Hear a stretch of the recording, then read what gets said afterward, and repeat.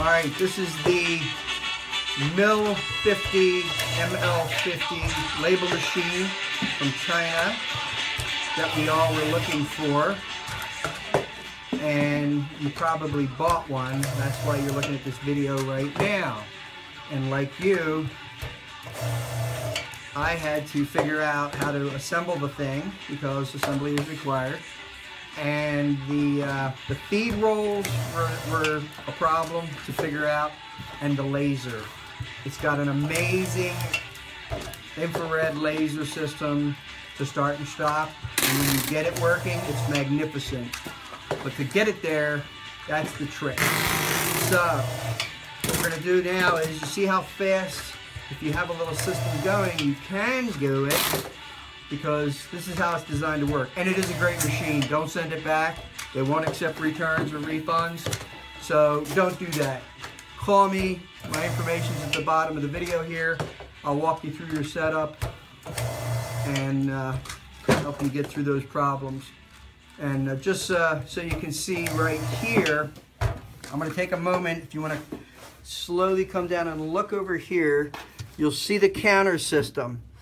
The laser, we adjusted it forward along this plane to match the length of the label itself. As the label runs, this stops. You'll see the red light come up. I'm going to activate it.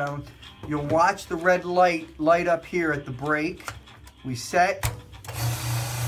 You see the red flash, and that's a perfect label. So to adjust the length, you're going to move the eye along the label here.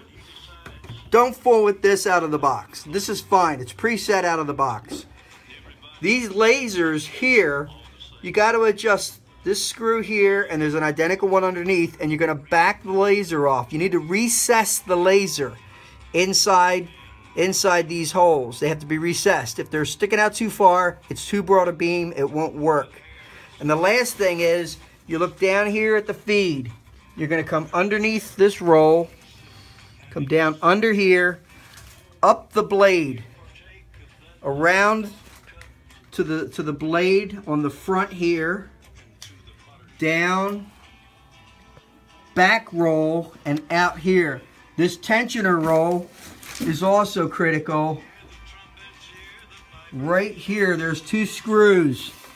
Adjustment screw here, adjustment screw here.